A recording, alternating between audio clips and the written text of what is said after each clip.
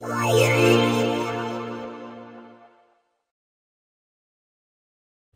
everyone, in this tutorial I'll be showing you how to play FLV files on your iPad using iSkysoft iMedia Converter Deluxe. The first step is to import our FLV file into the program. We can either drag and drop it into this area here, or go to File, Load Media Files, and we'll go ahead and select our FLV file.